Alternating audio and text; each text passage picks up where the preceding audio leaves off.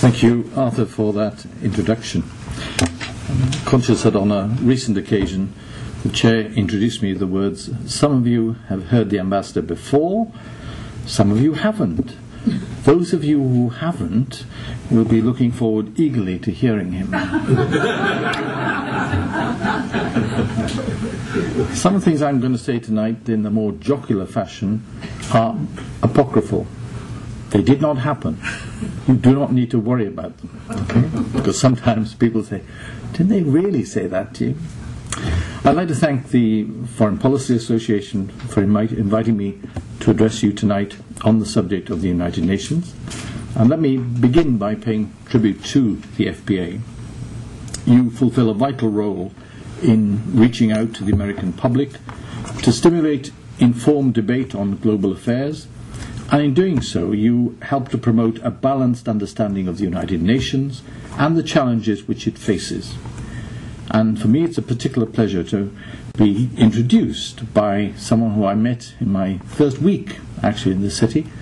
I was advised that of those who approached me, the one I should give particular priority to by all my predecessors that I spoke to was Arthur Ross, and can I salute your contributing and the contributions you continue to make to public life in New York. Today I want to talk about the reform of the United Nations and to suggest how that reform can be taken forward. And let me stress from the outset, I do so from the viewpoint of a United Kingdom which is a strong supporter of the United Nations.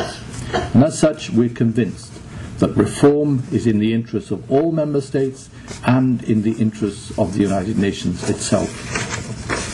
Let me start, if I may, by making the case for reform. It's worth reminding ourselves of the case for change. The world in 2006 has changed beyond recognition from the world of 1946 when the UN was founded. The pace of change, if anything, is accelerating. In recent years, political change, not least at the end of the Cold War, has seen new countries, new democracies emerge, values which the United Kingdom and its friends have always held dear, such as respect for human rights, democratic accountability, transparent government, they've come to the fore. And in parallel with that political revolution, we've witnessed a technological transformation. Advances in technology over the past decades have been extraordinary. Barriers of distance and time have virtually disappeared. Opportunities for millions of people around the world, for example, graphically in China and India, have been opened up through global trade, financial liberalization, and enlightened development policies. But at the same time, our response to globalization has to be carefully judged to ensure that it reduces rather than exacerbates the divide between rich and poor. There are environmental impacts too. The ever-increasing demand for natural resources has a profound effect on our environment and our climate, among the most pressing long-term challenges which we face. So change is constant, and so is the need to adapt to change if we are to reap its benefits. The United Nations, the world's one universal organization, is no exception. If it remains static, its relevance will fade, and for me the case for change is clear and it's pressing. Now, if I may, let me set out in more detail what I mean by reform of the United Nations. 60 years after its foundation, the UN is no longer an organization that simply services conferences and meetings. It has evolved into a global organization that, among other things tonight, has 85,000 peacekeepers deployed in 15 peacekeeping operations around the world at a cost in excess of $5 billion each year. Of a civilian staff of 30,000, more than half of those work in the field, not only in peacekeeping operations, but in political missions in countries such as Afghanistan and Iraq. They're engaged in vital tasks such as humanitarian assistance, human rights monitoring, electoral assistance, and so on. The demands on the United Nations are enormous. The challenge for the organization and its member states is to ensure that we can meet these and future demands rapidly, effectively, and efficiently. And that will require further continuing reform. For me, there are four essential elements to that reform. First, to update and strengthen the United Nations management culture. Secretary General Kofi Annan has been the architect of several reform efforts in 1997, 2000, 2002. But as he himself admitted last year, and I quote, "Many of these efforts addressed the symptoms and not the causes of our underlying weaknesses. They were not sufficiently comprehensive and strategic to meet the demands of an era of such rapid change.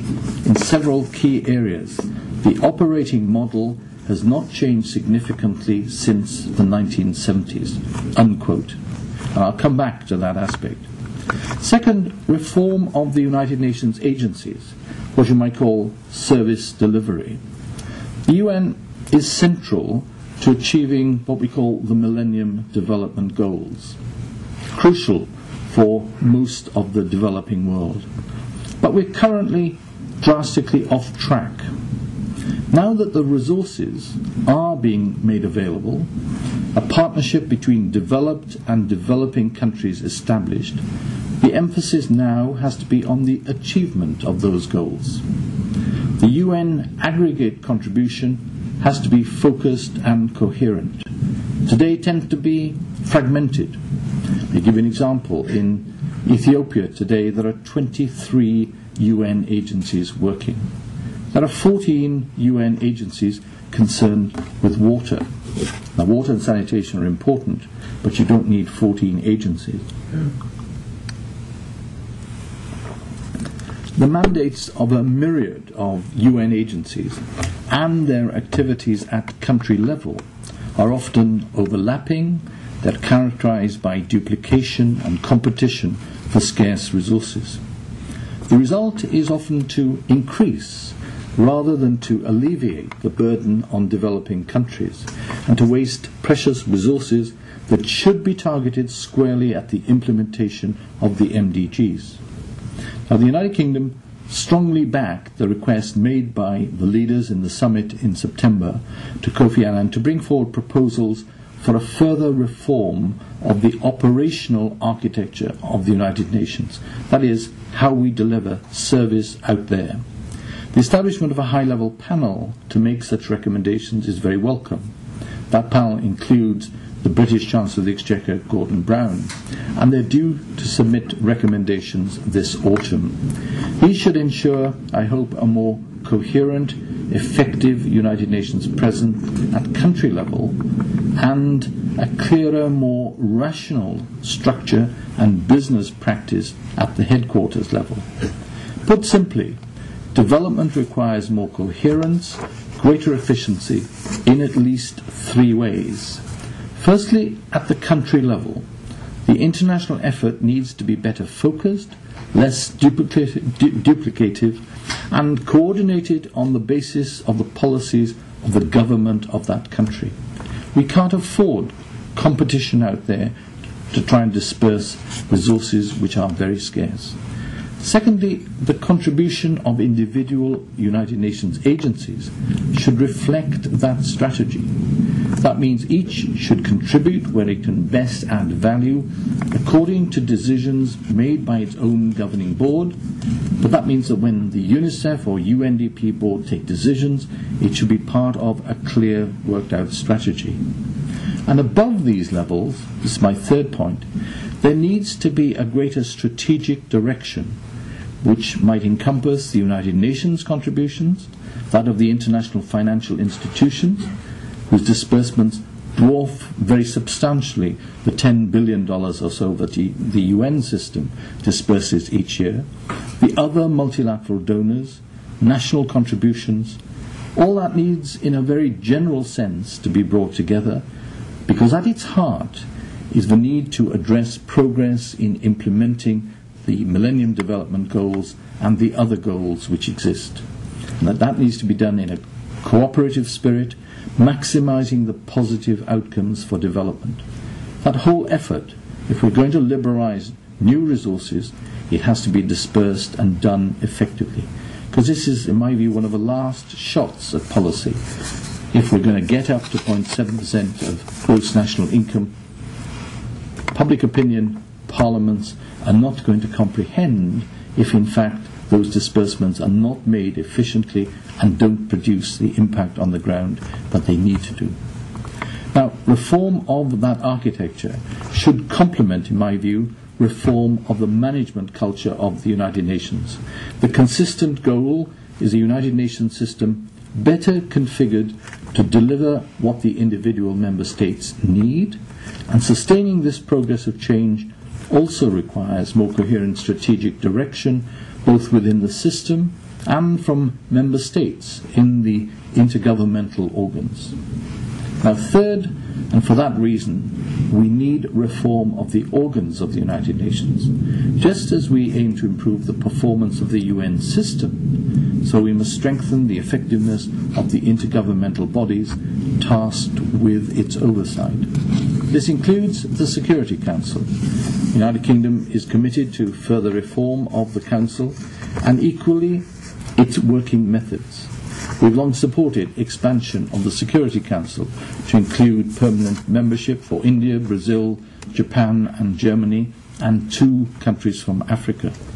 But despite the best efforts of the so-called G4 countries and others, a way forward has not yet been found. This should not, however, in our view, prevent us from reforming the Security Council's working methods, where there's a strong case for greater openness and more transparency. Now, last year's World Summit agreed a reform of the Economic and Social Council, and that was very welcome. ECOSOC has theoretically a vital part to play in the oversight of UN activities. Yet, too often, it appears largely irrelevant, lacks a clear role that distinguishes itself from its own subsidiary bodies or from the General Assembly. We should build on the need for change. And is there, for example, a role for ECOSOC to provide the strategic direction for development that I was talking about? But that means a fairly key position working with the international financial institutions and trying to set a global strategy for everyone. We should also look, of course, for progress in revitalising and strengthening the General Assembly itself. Too much of the GA's work every year is routine, repeated with little change from the previous session, consuming vast amounts of time, energy and resources, and not often to good purpose. Now, the fourth and final element for me is policy reform. The United Nations needs policies that respond directly to the challenges of the 21st century. Let me give just a few examples. The creation this year of a peace-building commission, a human rights council whose members were elected yesterday, they're substantial achievements. They encourage, I think, an indication that the United Nations membership as a whole may be recognising the need for change. Both bodies have the potential to reinvigorate the work of the United Nations in areas of conflict resolution and post-conflict reconstruction, to build respect for human rights and hopefully end the polarised debates of the past. On terrorism, last week Kofi Annan proposed an excellent comprehensive strategy intended to strengthen our shared UN efforts to tackle terrorism. The onus is now on member states to deepen and broaden our cooperation. More effective action needed to counter this scourge as an integral part of the reform agenda of the UN. On climate change, global warming, one of the great challenges we have to confront. We cannot continue to keep our heads in the sand because progress is far too limited. And the UN has a key role to work out how we get a global framework for the post-Kyoto period. If you think about your personal health, that if your individual temperatures go up by 1.5 to 2 degrees centigrade, you've got a fever. If the world's oceans have gone up by that much over the last 100 years, just think how much heat had to come from somewhere to do that. It's immense, and the physics of that dictate that we have to grapple with that problem. On development and implementation of the Millennium Development Goals, we need to give individual countries every assistance and encouragement to put in place programs so that we actually implement the goals. Now, what do I mean by that? I mean that girls can have some prospect of going to school, that kids can look forward to a certainty of at least primary school education, that maternal mortality rates can be drastically reduced, that we tackle the big diseases out there, and so on.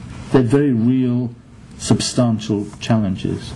And the injection of official development assistance, which will flow from the commitments last year, enshrined in the Gleneagles G8 agreement, they have to be utilised to that purpose. And I just put you the figure that $50 billion extra will be available up to 2010. That's the scale of what is available. Now, I've sought to outline key areas where I think UN reform is required. But in what I now want to say, I want to focus on the crucial issue of management and cultural reform of the organisation. Now, this is an area ripe for management consultants. As Arthur said, I come from Wales, and a man walking along an empty road recently came across a shepherd with a huge flock of sheep in the field. And so he bet the shepherd $100 against a sheep that he could accurately say how many sheep were in the field. The shepherd accepted the bet. The gentleman said there are 973 sheep. The shepherd said, "That's amazing. That's absolutely correct. Take the sheep." So the man picked up the animal, and as he was walking away, the shepherd said, "I'll bet you now, I'll go double or quits, that I can say what your profession is." So the gentleman took the bet, and the shepherd said, "You're a consultant, aren't you?" He said, "Yes, but how did you know?" "Well," said the shepherd, "if you put down my dog, I'll tell you."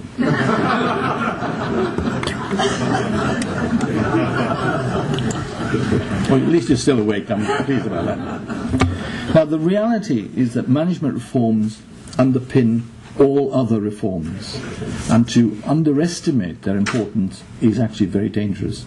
As the Secretary-General said in his most recent package of proposals, and I quote, "Failure to carry through reform in any one of these areas can greatly reduce or even nullify the value of reform in all the others," unquote.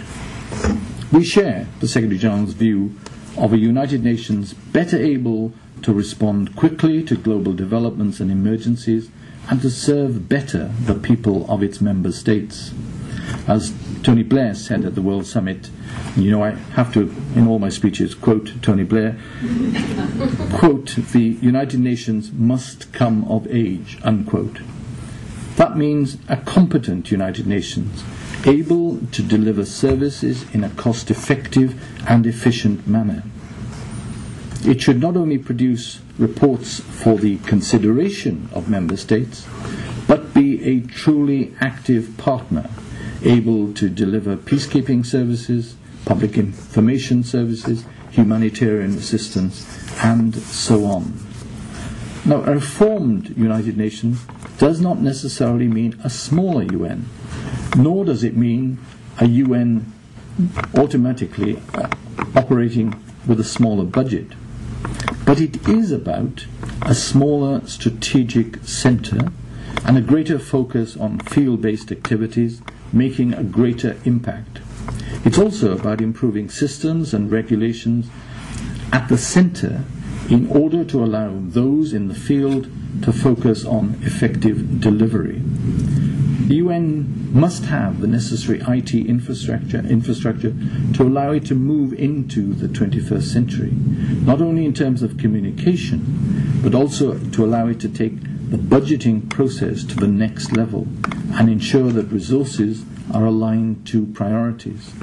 Only then will it be better able to assess how member states' money is being spent and whether resources are being allocated in the most effective manner. That applies to corporations, it applies increasingly to government, it must apply to the UN.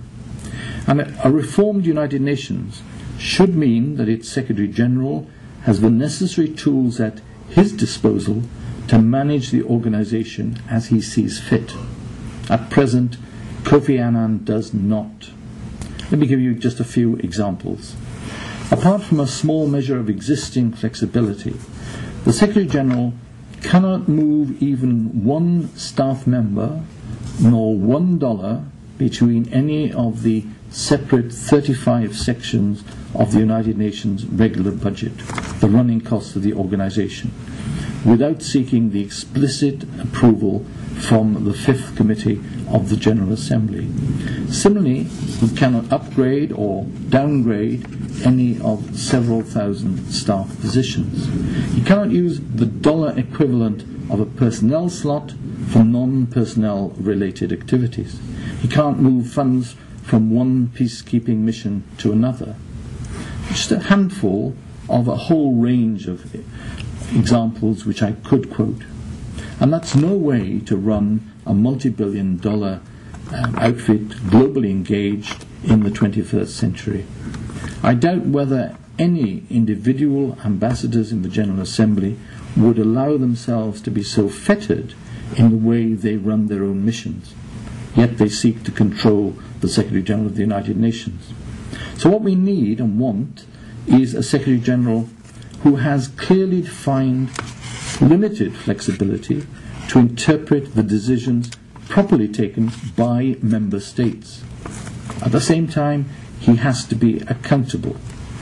There have recently been too many scandals and allegations involving the United Nations stemming from failures of its management, and those play directly into the hands of those who are content to micromanage the functioning of the organisation.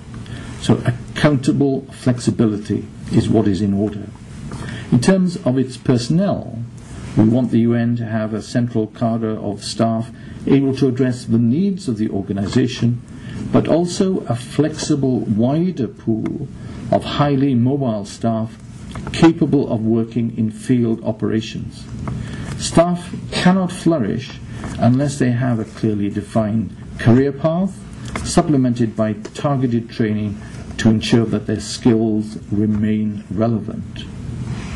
That's obvious, but it is not the case. So we need the improvements to be accompanied by a workable performance assessment mechanism to ensure appropriate rewards for better performance. We need the best and the brightest within the Secretariat to be able to rise and fulfill their potential. The UN staffer of the future is someone who may have experience gleaned elsewhere, whether in the public, private or voluntary sector, but who is recruited, especially at the most senior levels, on merit and only following a transparent recruitment process. At the moment we lack merit and we certainly lack transparency. In parallel with management reform, what we're pushing for are tangible results from the process of reviewing all the mandates which currently apply to the main organs of the United Nations. What I mean by that are the instructions given to the Secretariat for programs, for work to be carried out, and which have continued largely unchanged for many years. So what we want is a review which actually identifies the lower priority or the duplicative activity. And mandate review is not necessarily in order to cut costs, but it is a long overdue look at whether resources and priorities are aligned and whether those mandates now require to be updated.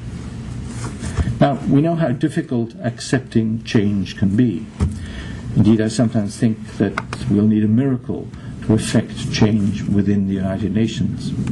Back in the 70s, Golda Meir, I think it was asked whether Soviet troops would ever leave Central Europe. And she opined at the time But they might do that in two ways. Firstly, there was the natural way. That is to say, a host of heavenly angels could come and pick up every single tank and every individual soldier and transport them back to the Soviet Union. And alternatively, there could be a miracle. They'd leave of their own accord. Well, actually, the miracle happened, of course, happily. But what I do agree entirely with Kofi Annan is his assertion, and again I quote, that reform is a process, not an event, unquote, and that the culture of reform needs to be established and things have to change. There's a perception that votes or reports in themselves constitute action or change. In practice, reports and votes enable and authorize change, but change in itself is the long march that should then follow. The ultimate goal of all member states should be the same: to ensure a well-managed, innovative, results-oriented secretariat which serves the interests of all countries.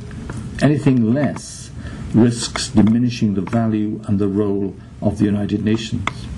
Now, there are a number of persistent misperceptions which undermine reform and change. Some developing countries are suspicious that the West or the North will somehow exert undue influence over the Secretary-General, should he be given that greater flexibility to run the organization as he wishes. The inference is also that the West will then move funds away from G77 priorities, such as development, and put them elsewhere. In my view, that's quite plainly just wrong. And it's equally wrong to see flexibility as a diminution of the power of member states. The intergovernmental process should determine the extent of the delegated flexibility, and crucially insist that the real accountability should then follow for the exercise of that flexibility. In parliamentary terms, that's Parliament holding the executive responsible. Despite the wishes, the belief of the General Assembly that they exercise control, in reality the implementation of programs is seldom checked, and the Secretary-General is not held accountable. This is not targeted at Kofi Annan, it's targeted at the office, that the senior members of the UN should be more accountable. Now, on the 28th of April, that mistrust and suspicion led to the G77 group of developing countries departing from the established method of working by consensus in the UN's Budget Committee, and instead they forced through a resolution and voted on a resolution on the Secretary-General's outline reform proposal. In a way, it sounds quite democratic, doesn't it, to vote? But there had been a very long-standing tradition, and indeed a delicate balance on budgetary issues between those who paid most of the contributions and between the numerically superior developing countries. And that was an understanding, but it was in both sides' interest to work for consensus and reach decisions that everybody could rally to.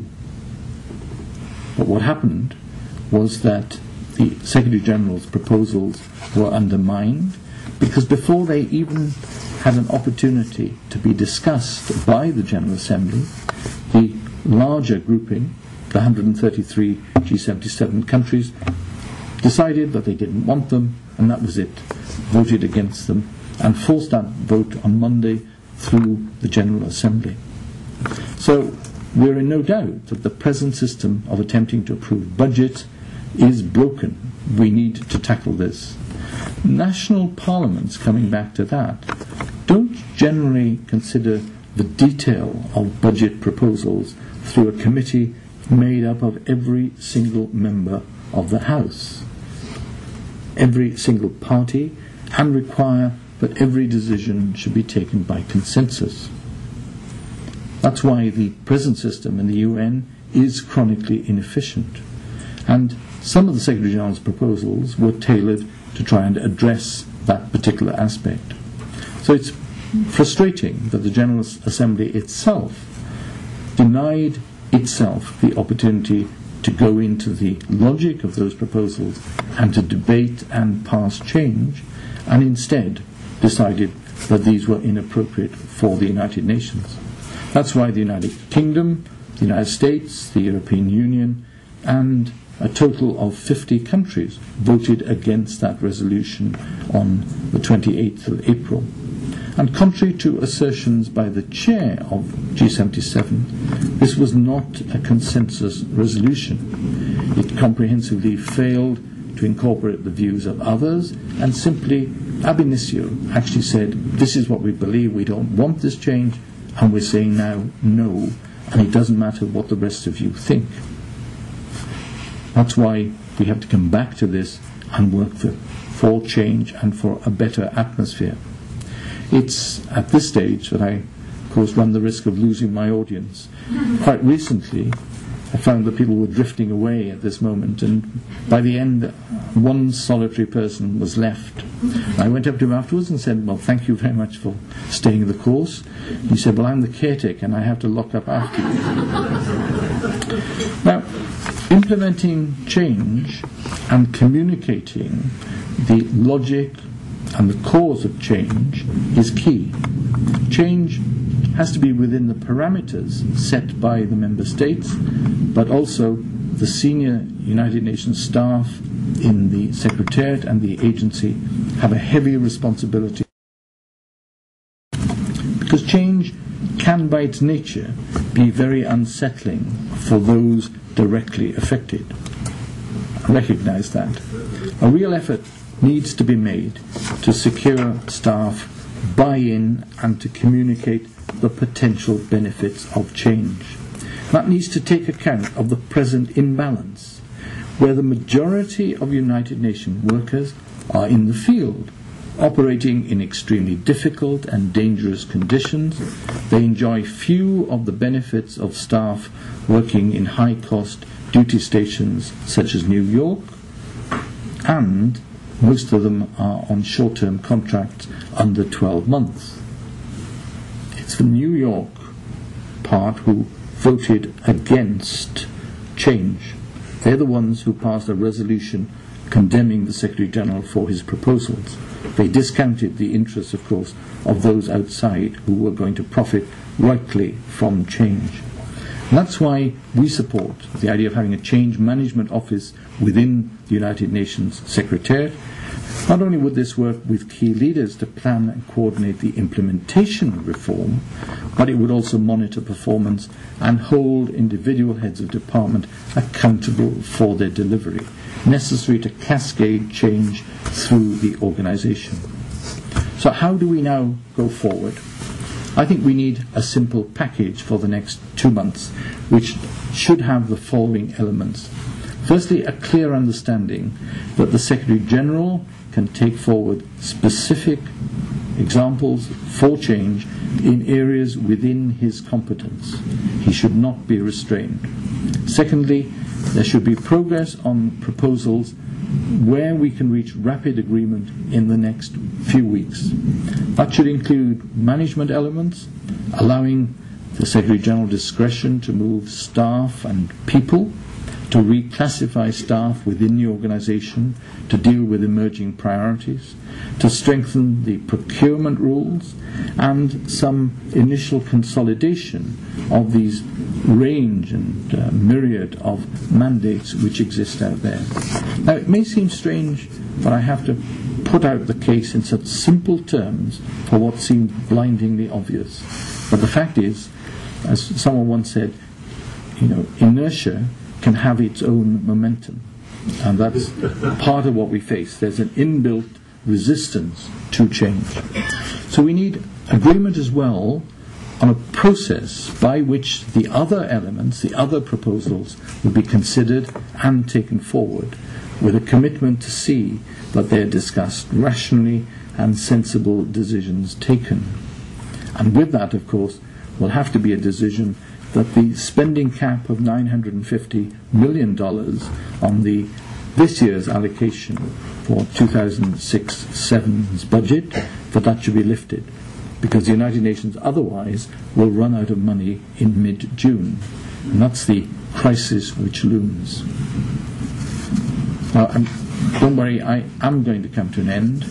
And the long-winded British politician, 2 hours into his speech, came to that epic line, "I'm speaking not only to you, but to generations yet unborn." And someone shouted, "If you don't hurry up, they'll soon all be here."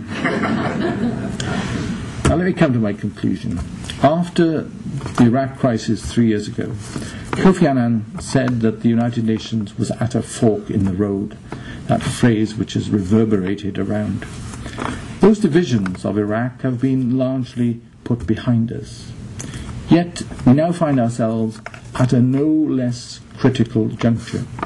Decisions are needed on the future direction of the UN organization itself, and a crucial decision looms on whether we provide the resources which the UN needs for the rest of 2006. And already there are voices out there saying, well, we're not going to agree.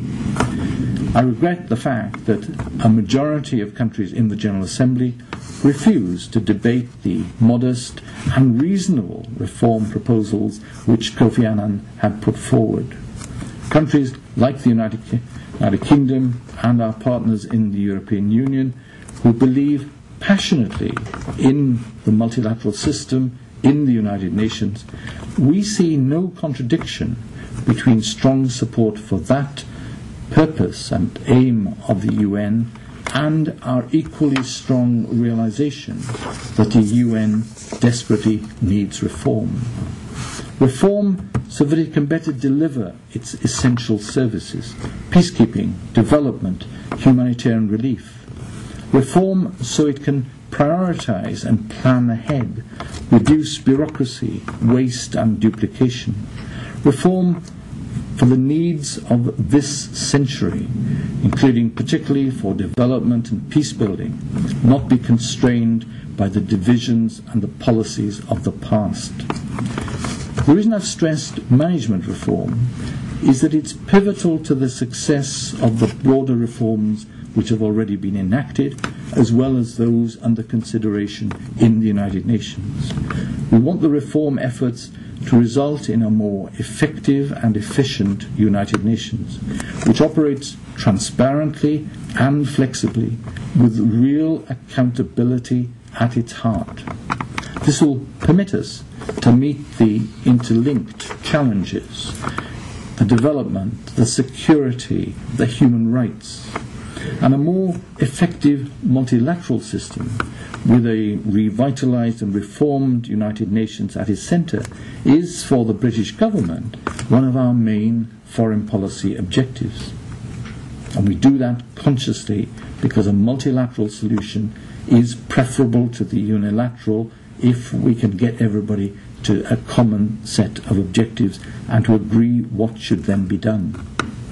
But for the future crisis to be averted, what we all now need to do is raise our sights to stop hanging on to the practices of the past, to invest instead with confidence in the future, and to show the degree of foresight that is necessary. That means casting aside suspicion of motives, avoiding what has been called the arrogance of the majority or the arrogance of the contributors. It means rebuilding confidence between nations and groupings. And we should recognize the importance of consensus, of agreements on the way forward.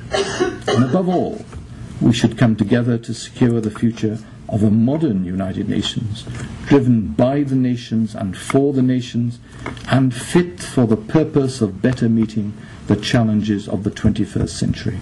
Thank you very much.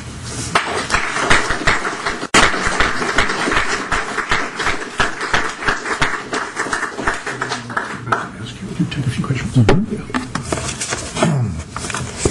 Well, Ambassador Jones-Parry, thank you very much for those insightful remarks. I'd also like to thank Arthur Ross for endowing this lecture. And the Ambassador has very graciously agreed to take questions, so we'll open it up for questions. Sir? You're a British politician. I understand that Tony Blair has announced that he will not seek another term. What will the succession be of his party, and what about Mr. Cameron and his party? I think the ambassador referred to himself facetiously as a politician. I was talking about other politicians. I have no claim to be a politician. I'm a humble civil servant, and I've served Mrs. Thatcher, John Major, Tony Blair, even Jim Callaghan. So I go back a long way. So the answer to your question is that will be determined by the political process, and I will serve whatever emerges from it. I will simply give you this as an example, though. I went to bed on Thursday night. My foreign minister was Jack Straw. At 6 a.m. I listened to the BBC World Service tell me that a change was afoot. Turned out to be the biggest change since 1962. It appalled me when I was in the office and I said, this is like the night of a long knives. None of my colleagues could remember what I meant. But it was 1962 after all. But by, let's think, 6:30 our time on Friday morning, Margaret Beckett was the new Foreign Secretary. At 10 o'clock I happened to need decisions about what was going to happen here on Monday for various meetings connected with Iran, and at 10:30 our time the new Foreign Secretary took that decision, and she was here yesterday and the day before and carried on. We go through what we would call a more rapid transition perhaps than the United States when we go into transition. Maybe I could ask you a question about the United Nations Development Program. We're looking forward at the end of this month to having the UNDP Administrator, Kamal Dervish, address us. And I guess at a time when many donor countries are uncertain about their development strategies, what's your appraisal of the UNDP, and how is it being affected by the current reform effort? Well, I'm not sure that countries are uncertain. If I look at the British performance of the European Union, we've signed up emphatically that by 2015 we will have 0.7% of gross national income spent on official development assistance. The uncertainties which might have been there, the reluctance to spend, has for many of us been replaced by a determination that we really have to do it. So from the view of the donors, what we agreed in the run-up to the summit in September and confirmed in the summit was a commitment that the donors would honour their obligations. What we're saying, of course, is that the recipients have to fulfil their part of the bargain. And that means policies on governance, on tackling corruption, on putting in place democratic institutions, having economic policies which are rational. All those things are part of the bargain. And then we say the money's available to implement these goals. As to the UNDP, they're basic, and Kamal Dervish is a member of this panel which is looking at the future coherence of international assistance. And UNDP, I think, you have to look at in terms of an agency which has gone through a lot of reform, but knows it has to keep reforming, and under now an administrator who is, after all, a senior figure in the World Bank, a Minister of Finance of Turkey who reduced an 80% inflation rate down to about 11%, and it had been 80% for the last 10 years at least. A very sizable figure, and he's taken on that role. So I think the UNDP is very much to be congratulated as an ongoing contributor to dispersing, and it does, in the UN system, we disperse about $10 billion of assistance per year.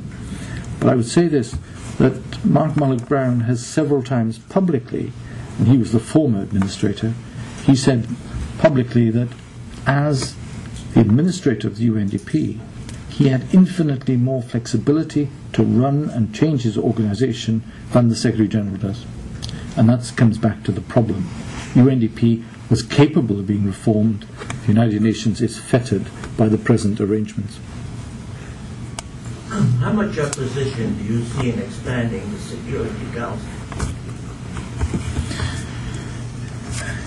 I think there's a widespread acceptance that the Security Council should be expanded. The problem is who should be the new members.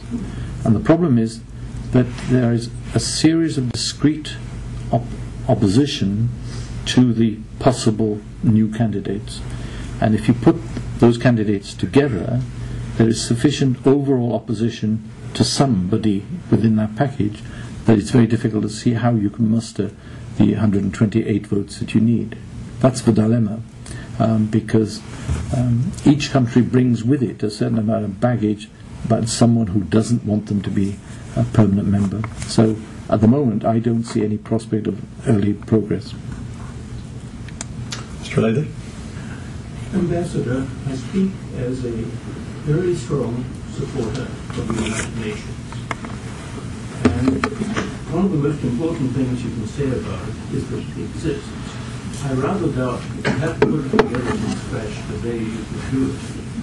But having said that, I must admit to being something of a cynic and a realist in two aspects. First, it's against human nature to expect the present members of the Security Council with veto power to give up that power. Second, I cannot think of any example in recorded history of a bureaucracy reforming itself. Having said that, I do wish to make a suggestion on which I request your comment, that this whole problem of the disconnect between the spending authority and the responsibility must be addressed, and perhaps it could be addressed by turning the United Nations into more of a federal system, much like there is in America, whereby the responsibilities are regional, but everything's here at headquarters in terms of what you do. Let's say I don't see anything in the Charter which would forbid this.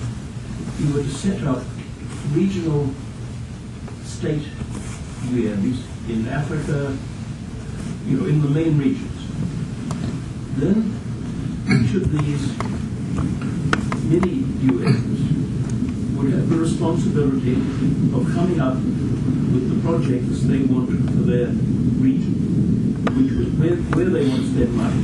They would put in a package to the center. Robert, I think the ambassador's probably got the gist of the remarks. What I'm saying is that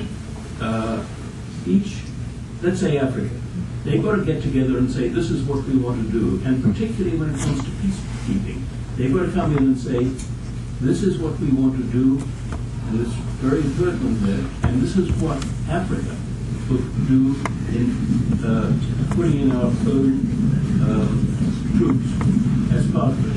So the question is, do you think a federal system would be helpful to the United Nations? Let me start. I didn't address the veto because I don't think the veto touched on any of the arguments I made. As for Security Council members giving up the veto for those that have it, my problem is that the other organs and the Secretariat need reform. And I don't say this just because I'm a permanent member. I do think the Security Council, on the whole, takes decisions and acts more responsibly and quicker than any other part of the United Nations system. But coming on to this argument about the relationship between the centre and the regions, to a considerable extent we're moving in the sense that the links between the African Union and the UN, for example, are being consolidated. What's happening in Darfur tonight is that under the umbrella of the United Nations, the AU is doing the job on the ground, but a whole range of policies are being put in place by the United Nations, but also by the European Union. We're all contributing to that. The Africans are promoting change. If I look at NEPAD, the new economic arrangements, they're driven by Africans, for Africans, and are being supported by the rest of us. Peacekeeping efforts, most of the peacekeeping is done either by the subcontinent or by African states. It's not done by the European Union or the United States. So they are bearing their burden. What I couldn't accept, I think, is the suggestion that the Africans should decide what the priority should be on peacekeeping or whether or not there should be peacekeeping, because fundamentally that is a responsibility for the Security Council, which is charged with the maintenance of international peace and security.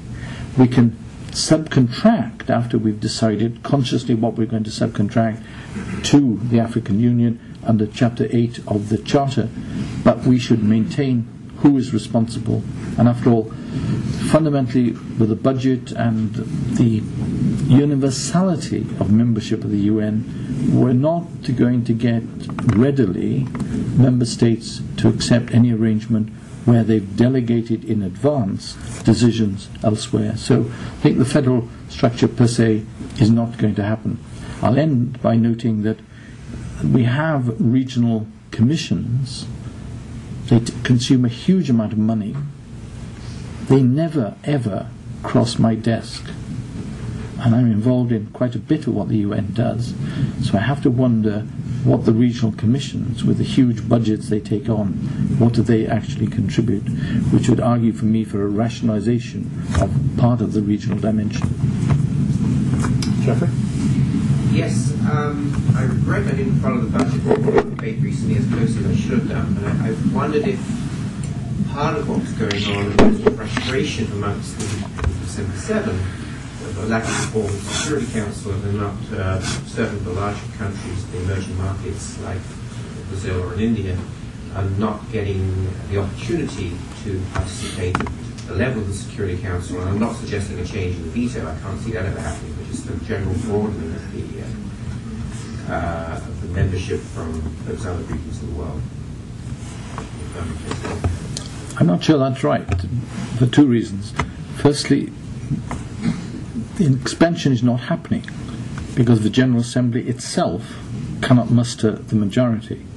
And that's because fundamentally the G4 countries and their supporters can't find common purpose with the Africans, and they're opposed by those, and there are quite a few of them, who believe the answer is not to have any more permanent, but to have more elected members. It's got nothing to do with the Security Council itself. There may be frustration that they're not on there, but it's unfair, I think, to target it at us. That's part of my reason. But the other reason is the fundamental one. Change which affects the power of individual countries, as they see it, the belief that at the moment they are holding the system accountable. Actually, they hold it to ransom. They don't hold it accountable. And that in this process, they can therefore, as small countries, exercise a voice when the big powers, the permanents, have all the power, not just in the Security Council, but it's they who've got their arms up the back of the Secretary General, and that they are determining everything. That's the popular belief. All I can say, if only it were so. It's not. But it stems from more a worry that power is being taken away. Whereas my argument is that if you change the system, you will end up with more power, more accountability, but more efficiency. Yes, sir. The American Journal of International Law stated several months ago that Britain brokered a late-hour deal sending the perpetrators of Darfur to the ICC. Do you see the UK's role as a moderator in the Security Council, and how do you see the UK role in terms of reform? It is the case that on the ICC, that what started as a resolution with 9 co-sponsors ended up in a very fraught and tense day with one country alone prepared to sponsor. And that country said, when the Council reconvened, if the President of the Council could ascertain that there was a majority for that proposal and that there was no veto against it, then the United Kingdom would sponsor the resolution. And we sponsored, conditions having been met, and it went through. I don't regard my role as being to moderate between, and I'm not in mid-Atlantic or somewhere off the Irish coast. What the UK stands for is an efficient United Nations.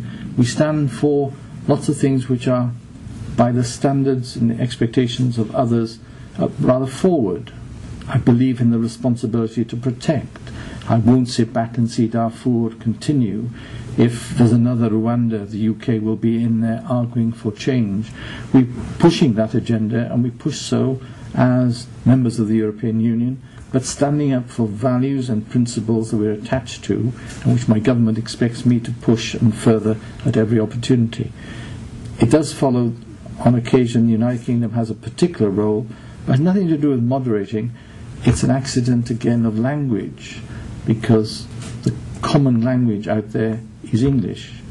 And when we get into difficulty in negotiation and we're trying to find solutions, the cry always goes up for mother tongue English people. And the problem is that the British ambassador is not mother tongue English, but he does his best, and we get through. Sir, you have the last question. In 1946, the United States was a prime mover in the creation of the United Nations and a principal funder. It seems to me that the power centers of the world have to be behind radical reform, as you suggested. What indications do you see that the current ambassador from the United States supports the spirit and substance of your remarks this evening? Well, that's a very easy last question, so let's make it the penultimate question, because what I don't ever answer is questions on individual colleagues. You'll forgive me, but I find it better not to. Can we have one last question, please? In that case, Ambassador Wiesner, why don't you put a question? Well, I of course agree wholeheartedly with what the Ambassador said about the need for reform. The question is how to achieve it. Do you see a movement now that would combine two groups, let's say countries, those who pay for reform, like the United Kingdom, and some perhaps representation of G77 and under perhaps the aegis of Kofi Annan or something, to start a really serious dialogue, because I personally feel there is the need to move forward. And to achieve it, I would say we need further dialogue. well, I agree on where you ended up in your question. Fundamentally, we need to win the battle of minds. We need to get over suspicion, persuade people that this is good for the organisation, but it doesn't impinge on any of our individual interests, but actually it strengthens an organisation which we should all be attached to. That's the goal. I don't see the Secretary-General as being really a main player in this. He is, in a sense, he makes proposals and he's a catalyst for certain things, but in the end this is an intergovernmental process, and in the last 9 months, where the Secretary-General has tried to intervene constructively, he's been much criticised for appearing to take sides with one group against another. Actually, what he was doing was supporting reform, but he was seen and perceived as being supporting those of us who are arguing for reform, and it brought into question his impartiality as seen by the G77. Now, I think that's absurd. If you are, and this is part of the problem, the Charter talks about the Chief Administrative Officer, but if you are that person, you should be allowed to get out there and do your job. And when you have difficulty, you should be able to report that and expect support. Of course, if the Charter said you're the Chief Executive Officer, and you could get on with being an executive function, that would make life much easier. The problem for the Secretary-General is that whenever that post sticks his or her head above the parapet, somebody always shoots at you, and that makes it rather difficult for the Secretary-General to be up front as much as he would like to. Well, it has to be said, in the last 12 months, he's been conspicuously advocating and proposing change. We thank the Ambassador for gracing our forum, and I think it's extraordinary that the Jones Parrys are entertaining at their home this evening, and they're clearly very well organized that they can be with us. Thank you very much.